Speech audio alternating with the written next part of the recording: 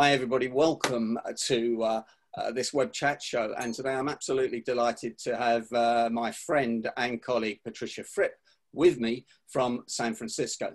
Patricia Fripp and I always talk about Brits being modest in their marketing. Patricia always nags me to be more upfront in marketing. My friend from Texas tells me I have to be more like a Texan.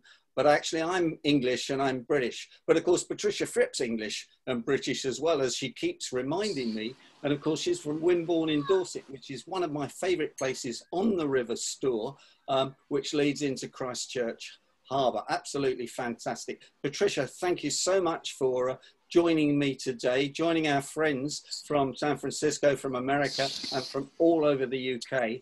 And we will look forward to, I'm going to ask you a few questions and hearing your presentation. But I've got a couple of questions for you to start off with. You grew up in Wimborne in Dorset, and you left school before you were 15 and became a hairdresser in Bournemouth, and in fact in one of the best hairdressing salons in Bournemouth. And your dad took you down there. Did your dad really pay for you to take an apprenticeship?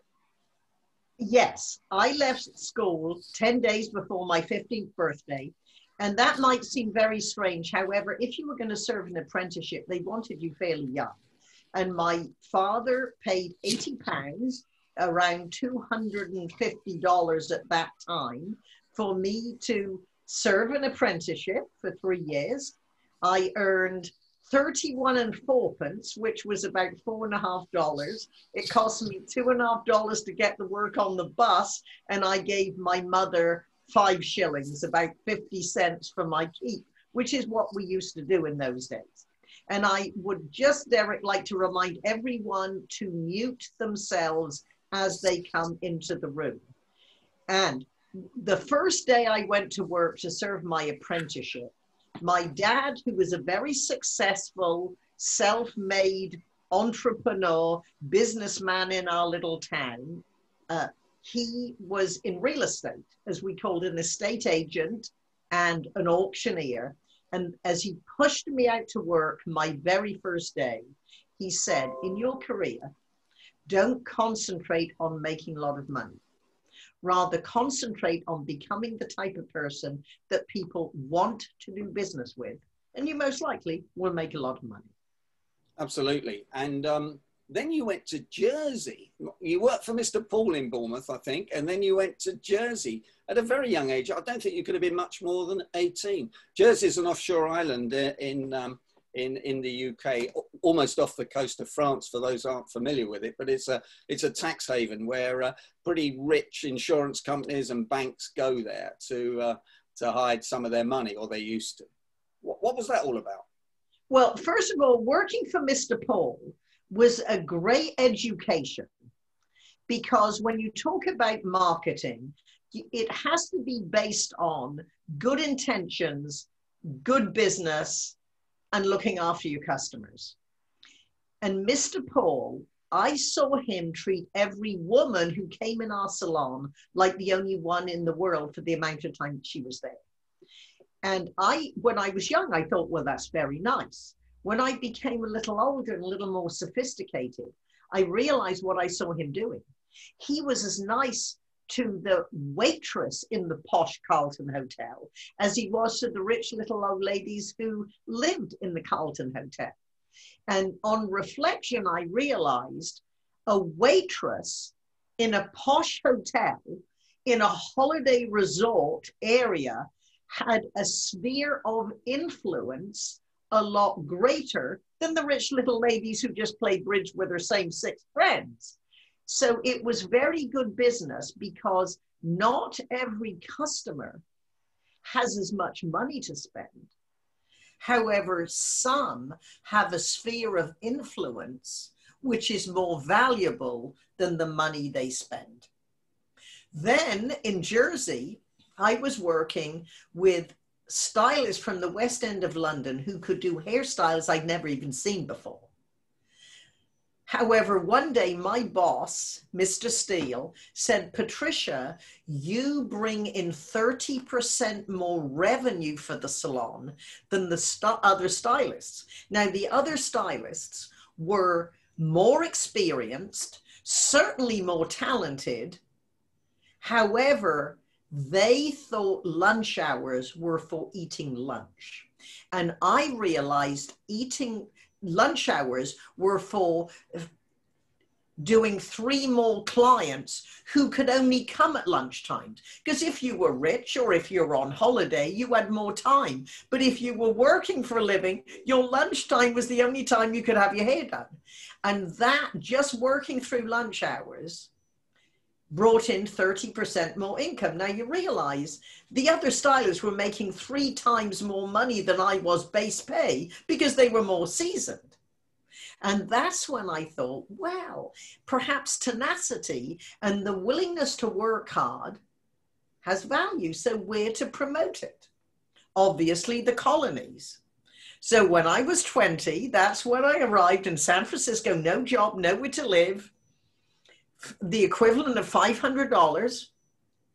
And I knew everyone in America was rich and the streets were paved with movie stars. And my first job, Derek, was at the Mark Hopkins Hotel.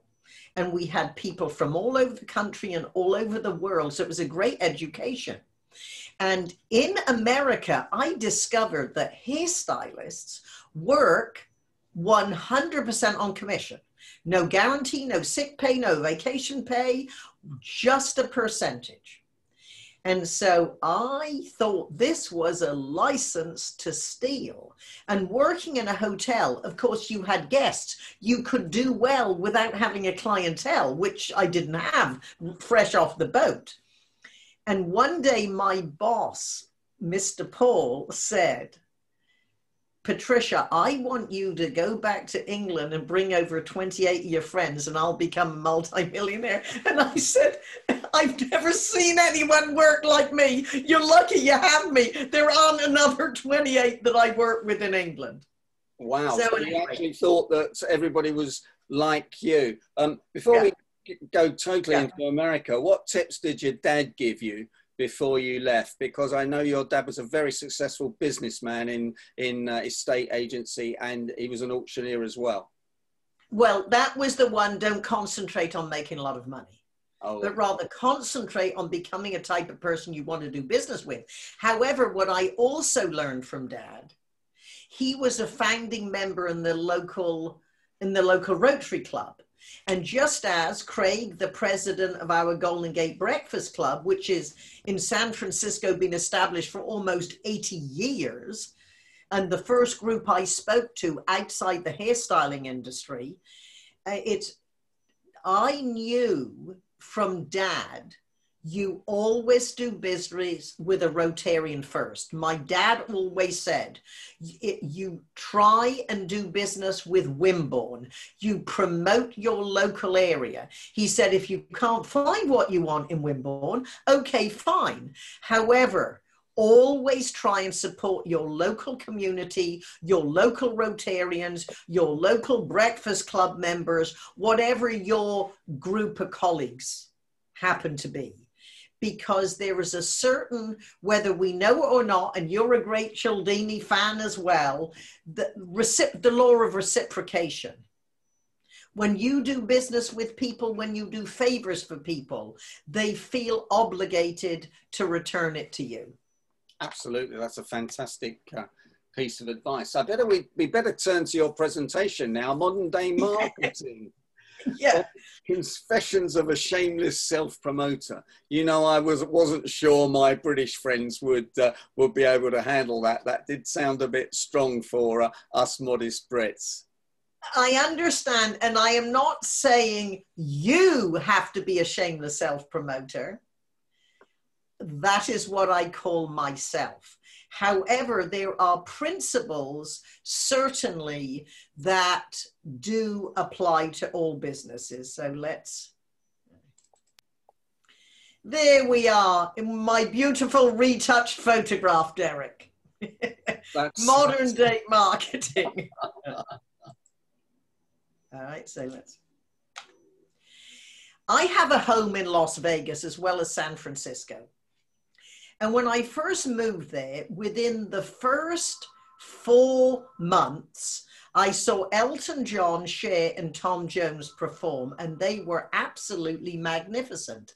And then I realized I am watching them in my 60s, and I saw them all when I was in my 20s. And I thought, what is it that these stars did to maintain a fan base for 40 years? What did they do to attract new fans who weren't even alive when they were in their heyday?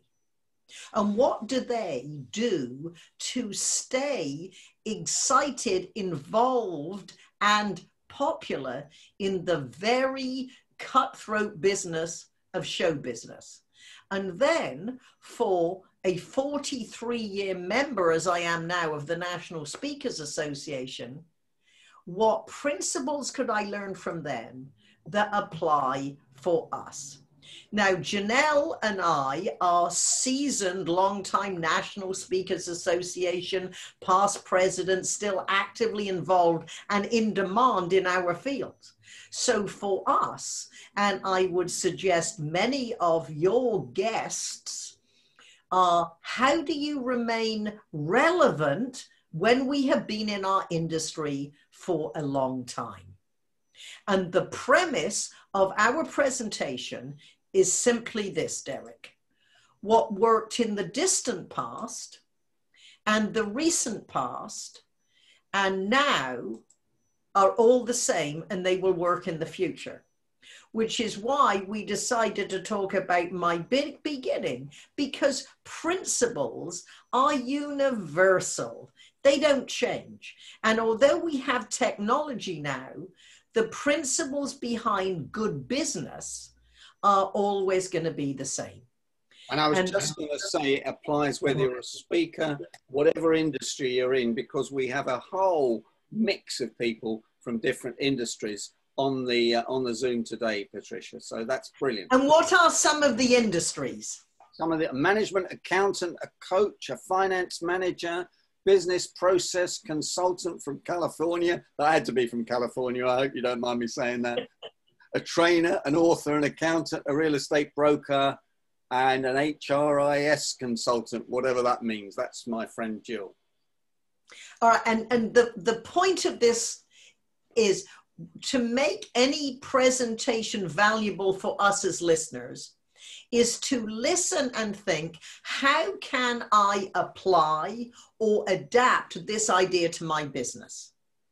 And this is why we focus on what I did as a hairstylist before I was a speaker. And this was me when I was probably about 28 years old. This was before I went into business myself, working in the first very fancy men's hairstyling salon in San Francisco when this was a new industry. And many people over my career who's missed my introduction said, where did you get your MBA? And I always say 24 years behind a hairstyling chair, because I used my clients in the salon with rich clients in Bournemouth and in the financial district. I asked questions. I be a great education. What did you do in your company to be your best salesperson? What did you do to your company, your little company? The big company wanted to pay you millions of dollars. Good market research. And when I was working at Sebrings, in the evening, I was amazed. So many of the people I worked with, and when I went into business myself, my staff used to go home in the evening. I used to go to Harpoon Louie's, which was the local watering hole. I used to flirt with the cute stockbrokers and pass out my cards. Now we would call that networking. At the time, it was just flirting with the cute stockbrokers. And nobody ever had to teach me, Derek. When I cut somebody's hair, I gave them 3 business cards. And I said, 1 for you, so you can call for your next appointment, and 2 for the next 2 people who tell you how good your hair looks. And the next time they came and I said, here's your 3 business cards. Yes, I know I still have the others, so I will give these 3 to the next 3 people who tell me my hair looks good. So that was an entrepreneurial background. Nobody ever taught me that. It just seemed common sense. Now, how often in all our businesses do people say, oh, please refer me? And when I asked that, I said, I'm happy to. However, when I meet a perfect prospect for you, how will I recognize them? We have to be specific in how our friends and colleagues and clients recommend us. We have to help them out. Don Collins was my stockbroker. Now, I had a stockbroker as soon as I got to America. I found a stockbroker because I was a great believer in investing, because that's how I was trained. In fact, it might amuse you, Derek, that when I was at the Mark Hopkins Hotel, I'd get $7 in tips, which was a couple of pounds at the time. And I would walk to the bank and put my $7 in the bank, because Charles said, you taught me how to speak. How to say, you taught me how to save. Because if you have money in your pocket, you will spend it. If it's already in the bank, you don't. Well, Don Collins was my stockbroker. And I said, Don, how do you get business? And he said, we cold call. I said, what's cold calling?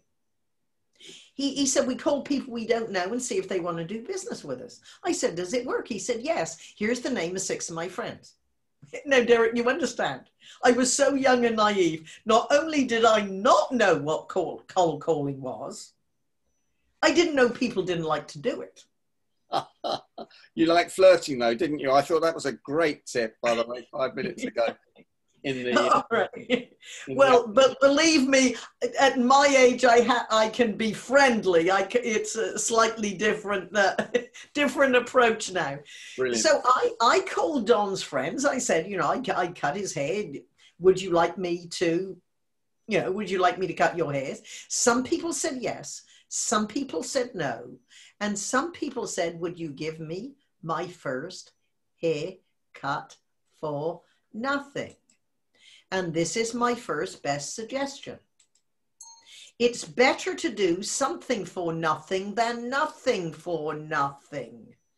In other words, and this is how I trained hairstylists, especially when hairstyling was a new industry. It's much better to give a good experience and a wonderful haircut to somebody who is referred by a client who only referred people who could afford your service. And at least then you have your work walking around the street and you still say, here are 3 cards, 2 for the next 2 people, 1 for you when you want to come back, even if you didn't charge. So it's better to do something for nothing for nothing for nothing. And I have always been a great believer in publicity and press. I don't know if you can see, Derek, but this article was 1978. I can just see it, yes. Thank you. Yes. Now, something for nothing revisited in a more modern world. And he is on the call, Tom Drews. Now, Tom Drews is a handsome young man. He is single, ladies, and I do have his phone number and email and can be bribed. Tom came to the National Speakers Association of Northern California 20 years ago. And I met him and we were chatting. And of course, he's very handsome. I said, okay, if you want to contact me, we'll go for a walk in the park. I live right near Golden Gate Park, and here is a message. We so often say, let's get together for lunch. If you are walking, 1, you are both more creative. 2, it's an aerobic exercise. You don't have to worry about noisy people at the table next to you. It's much better to go for a walk. And as I do with all my clients, I always say, well, begin at the beginning, give me an overview of your life. And when we got to one incident, I said, that's it. That's your first speech. He was a young actor in Hollywood and he went on the dating game. So that was his first speech. Now, 20 years later, he's a very in-demand speaker and trainer on time management and giving virtual presentations.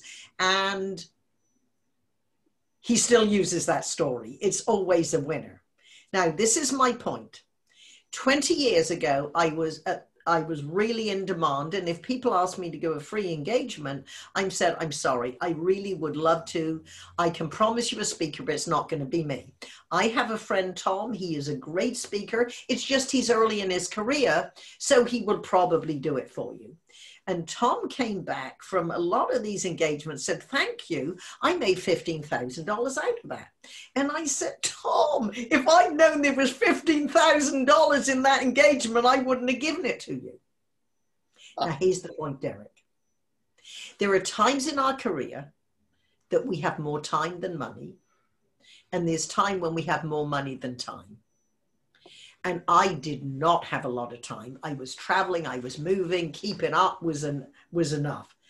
Tom had more time and he would say, yes, I would be very happy to give that speech for you. I understand you don't have a fee. However, could you get me 30 minutes with the training manager or the president or CEO or somebody who does have a budget for speakers? And the $15,000 came as a result of a free talk, asking for that, and got 2 days of training.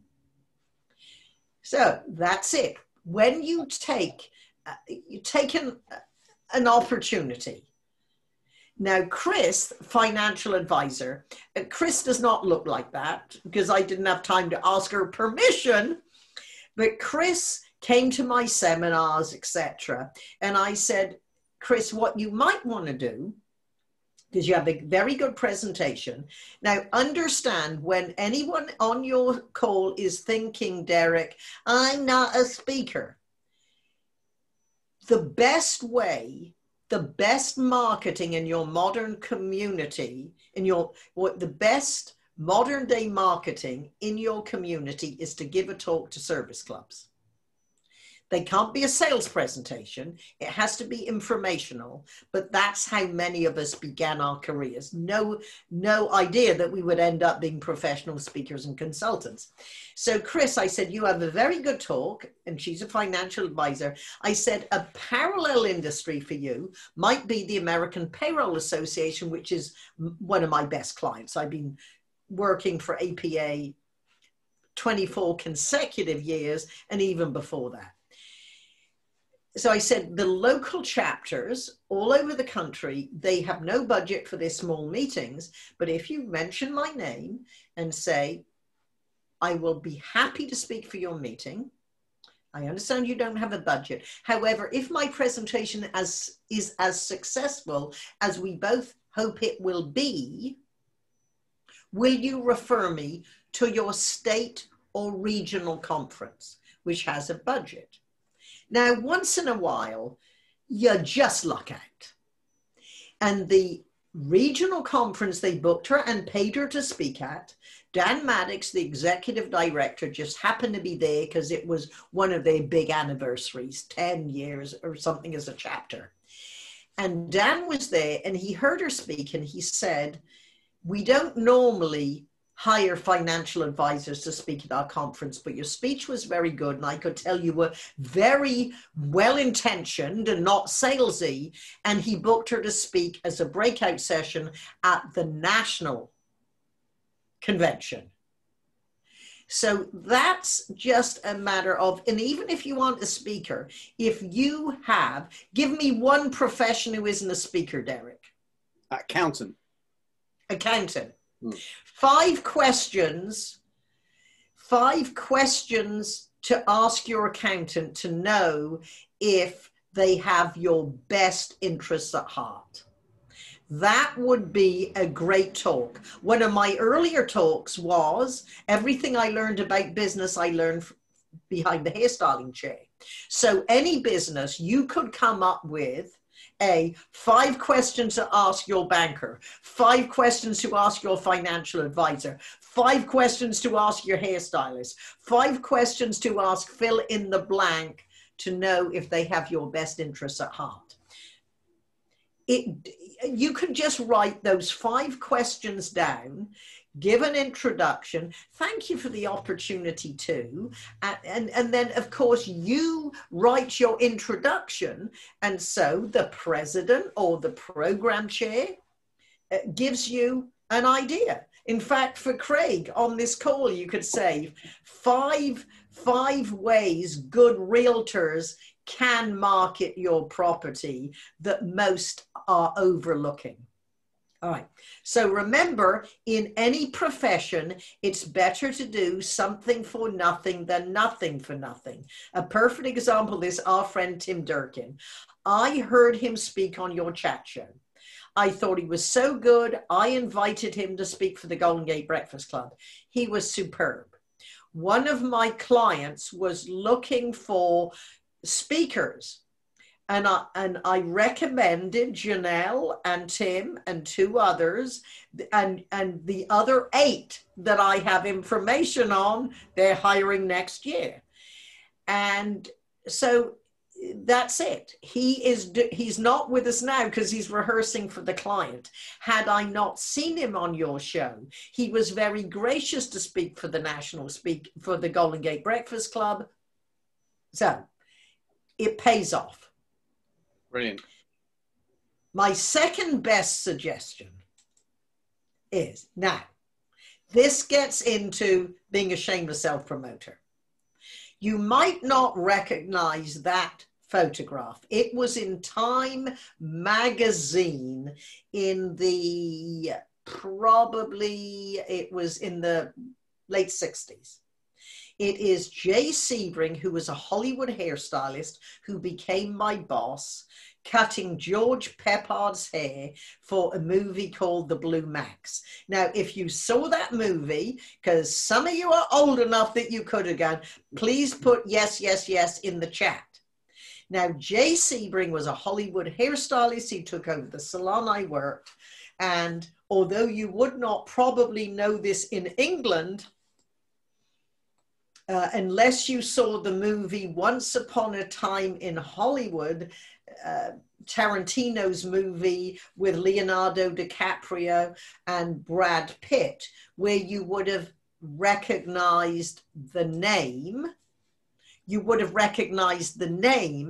The story was not 100% accurate because Jay Sebring did unfortunately get murdered by Charles Manson. However, and that's when I became the spokesperson and the face of the salon and the hair cutting styling movement in San Francisco. But Jay Sebring said, we have one gimmick in town, the best haircut. That's it. We have the best haircut in town. And it wasn't so much what he said as who he said it to. Time magazine, Newsweek, Playboy magazine in 1965 when no one else was talking about men's hairstyling. And he said, whenever Herb Caen writes that I am now in town, the phone will ring off the hook. And it did. And at age 23, Derek, I realized from Jay Sebring, it does not matter how good I am. If I am the best in the city or the industry, if the world does not know, I will maybe make a comfortable living, but I won't make a mark. So that is when I became what I call a shameless self-promoter. And here's the secret. With all your promotions in any business, you start and you don't stop. Your efforts have to be ongoing, consistent, and relentless. What we do, and we need to do this on a very regular basis, is revisit, refocus, and rescript how we describe our offerings and our services. Now, many of us on this call, we built our businesses long before the internet. Now we have the internet. It is easy. Now, whatever profession you are in, and this is from a Cosmetology magazine, 1969, Patricia Fripp, 5'1" giant. So it's easy to begin in the industry that you are in. Now, let's go back to the type of values that I got from my dad.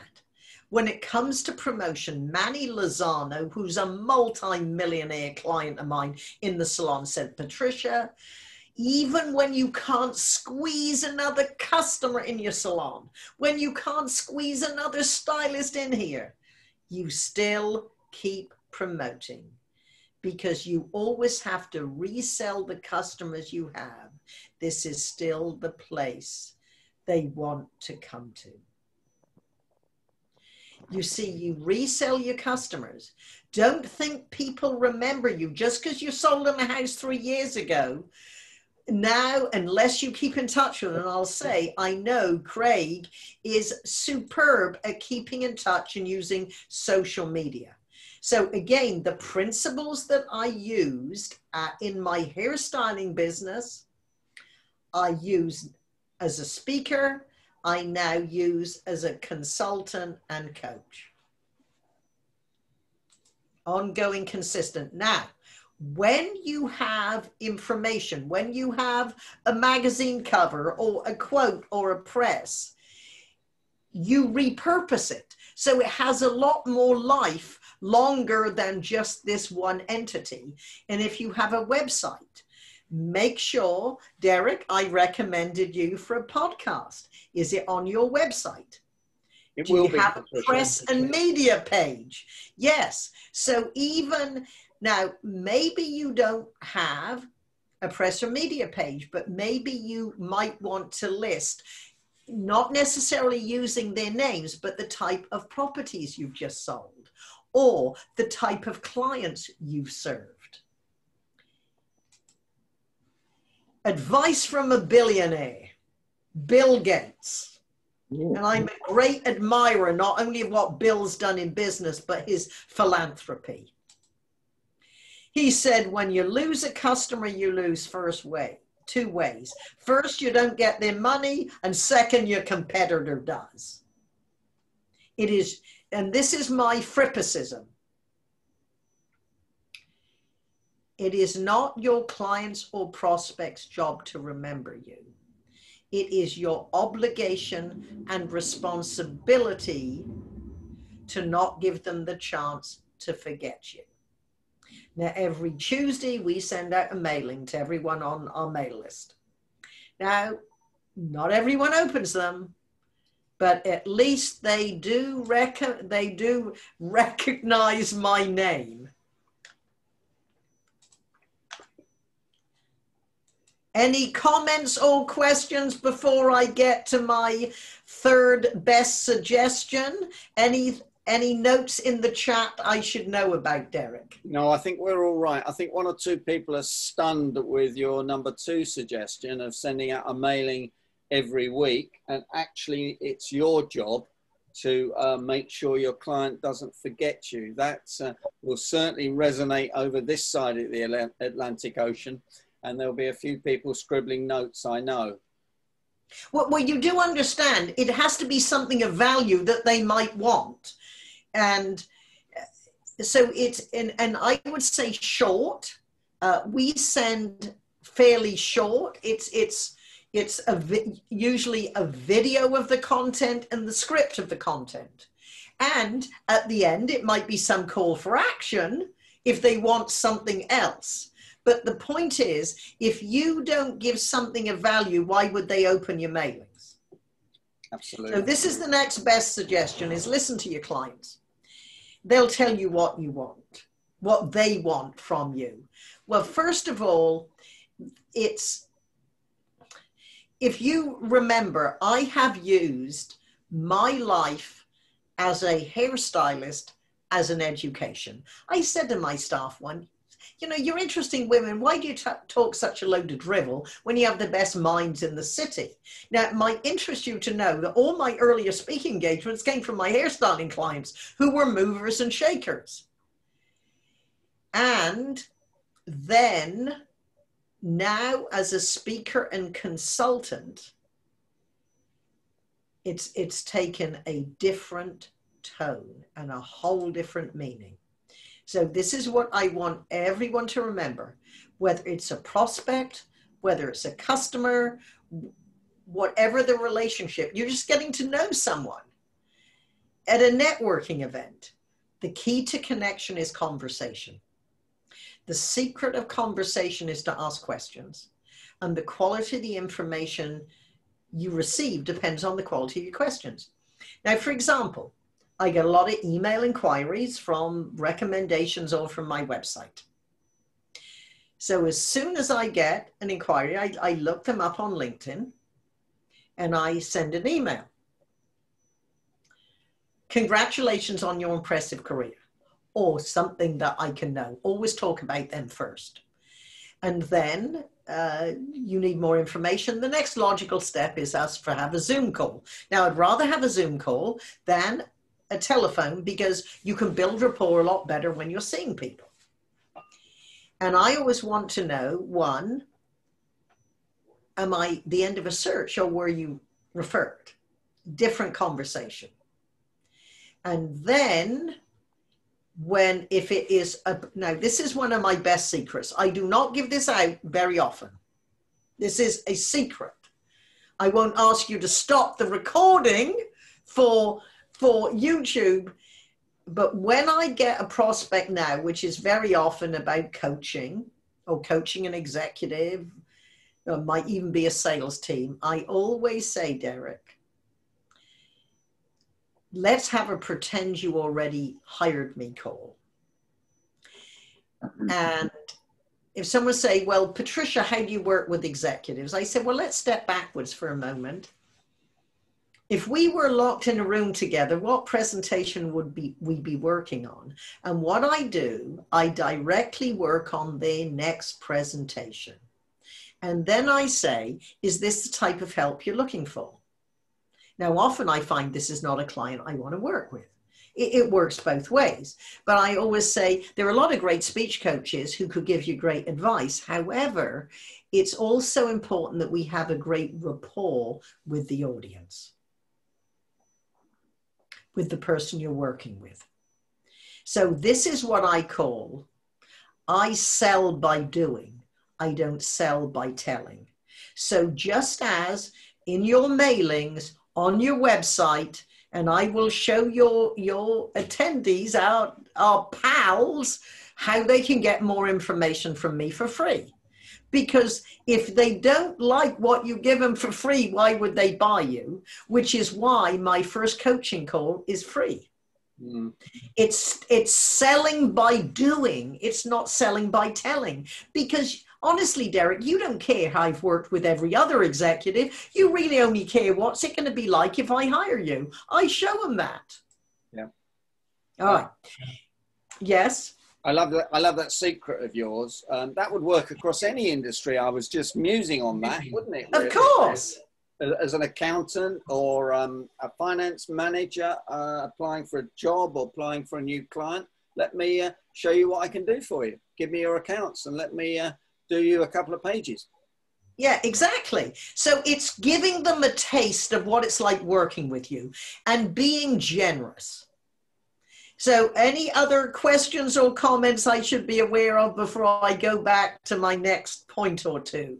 No, there's just one or two nice things. Since your last presentation, Patricia, I've started using you language in the emails and use more verbs for action. Thank you, from Elvira in Southampton. It made a massive difference. Well, wonderful, good. Now, hang on, I want to make sure I did this. Yeah, that's good, perfect. All right. Now, in the National Speakers Association, a few years ago, we came out with a new philosophy.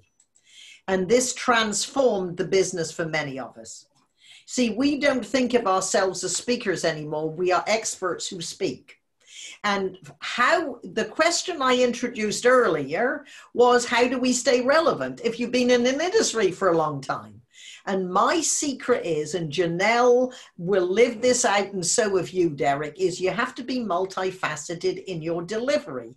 See, I'm an expert if I'm in a boardroom. You're an expert if you're in a training center, and you're an expert. This was $1 Million Roundtable of 1,500 people. What surprised me, Derek, in that one was that 90% of them didn't speak English. Anyway, I digress. And so not only do we have to give our services in different size audiences, I remember the first time I looked out at 6 people and realized I'm getting my keynote fee to 6 people. And we also have to all speak, coach, and train virtually. And for many of us, especially in our industry, we have an online offering, and we have to put our expertise together in a proven system and repeatable process. So that's why, Derek, someone can bring you into one company and they move in a total different industry and they can hire you again, because it's the process, it's not the industry. Now, for me, what happened was I was speaking at a big sales conference for a food company who sold in the hospitals. And the national sales manager came up to me and said, "I liked your speech, but I loved how you delivered it. Could you teach our salespeople to speak that way?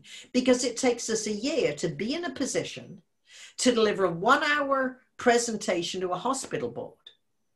It's worth $9 million a year if we get the business, and we are losing sales, and it has absolutely nothing to do with the price or our offering. It has to do with the presentation skills of our competitors. They're better than ours." And when I put together that program, Derek, certainly not nearly as good as I now do with my repeatable process, little did I know that woman had just given me the secret of always being in demand, even when I didn't look quite as good on IMAG.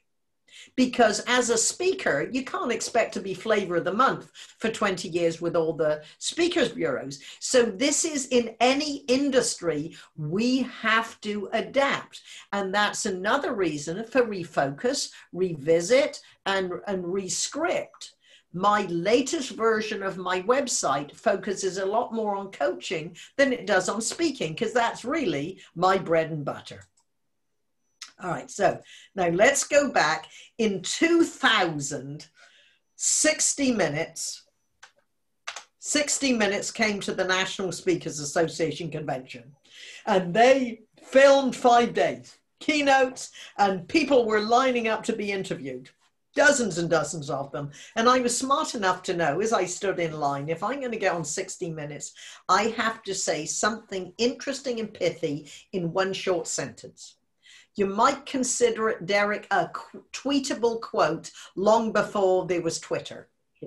And this is what I said. 60 Minutes. This former hairdresser, like others in the trade, is a born talker. When I was a hairstylist, I worked on the outside of people's heads. Now, as a motivational speaker, I work on the insides of their heads. There's only ½ an inch difference. This former hairdresser... Hang on. Derek, that line got me on 60 Minutes. That ½ inch has made me millions of dollars. And 60 Minutes, for our UK listeners, is like the one show on the BBC every night at 7 o'clock in the evening. Yeah, it's probably I believe it's the longest running news story format show. Very popular in America. And so, of course, all the millions of dollars has been in my combined career, Derek. It hasn't all been in 1 year. Fantastic. But my fourth best suggestion, whatever you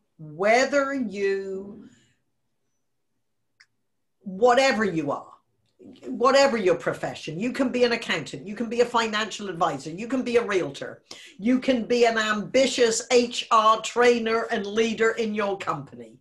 One, it is so much easier now to get knowledge and information. So for example here, this is the Patricia Fripp YouTube channel. You might want to go in and subscribe and watch. There are over 600 videos, short, interesting, that are a way to educate you.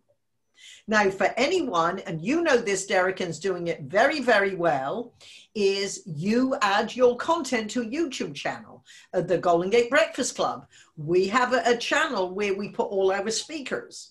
And it's a great way to promote, because YouTube is at least the second most popular search, and very often, sometimes it's the first. Now, it might interest you to know that this time last year, the people who watch my YouTube channel, more than any, like 90%, were young men from 20 to 34.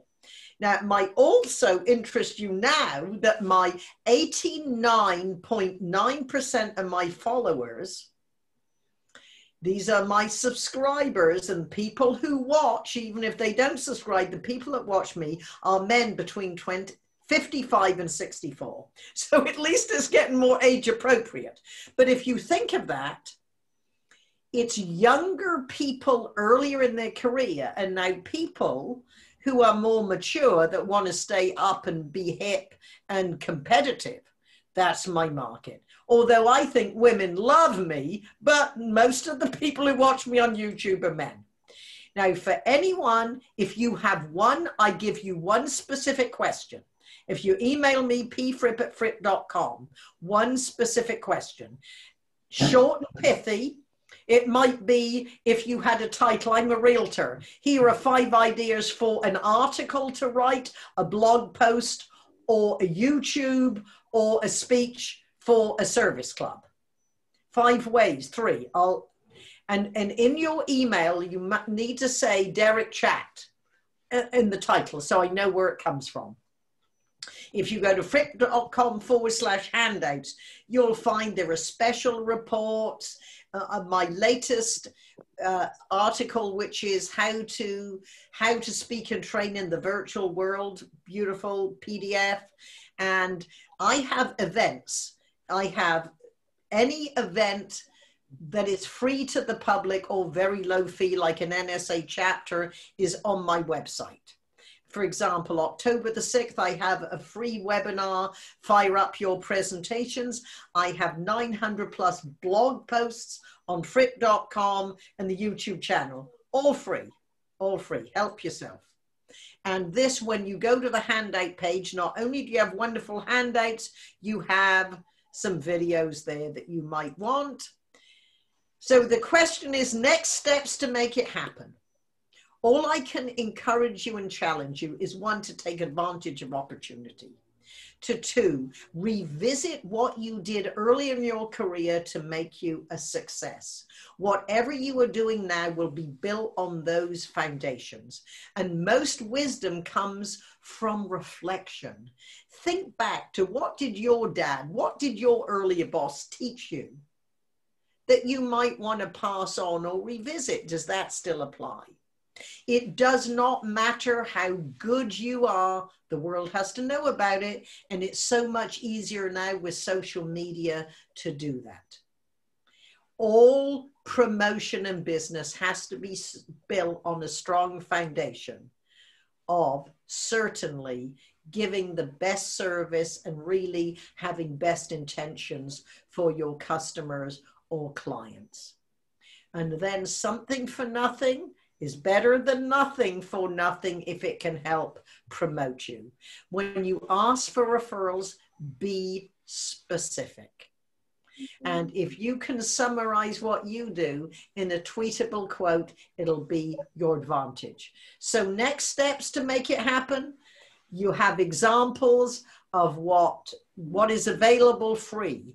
So much information is now free or low cost to educate yourself. So it's really up to you. The fact that you sign into Derek's web chats once or twice a week proves that you are a lifelong learner, and welcome to the future. If you're just a tad more self-promotional, even if you wouldn't call yourself shameless, I promise you, your future can be bright. Derek, I could take one question or listen to one comment, then I have to go to my paying customer. Patricia, we got some comments in the box. I'm going to fire them away very quickly. Have you ever managed to get a client to agree to a percentage of the increased sales? No, I haven't. Okay, next question. When you were hairdressing, did you do anything to select your clients with an eye to the future, the ones that might have had more money than the others, e.g. men at that point, maybe? Well, the last 15 years of my clients were all men, from 23 onwards. From 15 to 22, it was women. From 23 to 39, when I retired from that business, it was all men, and movers and shakers. But remember the waitress at the Carlton Hotel. It's not necessarily only the money, it's the sphere of influence. Did you do that deliberately? Did you switch to men when you went to San Francisco deliberately?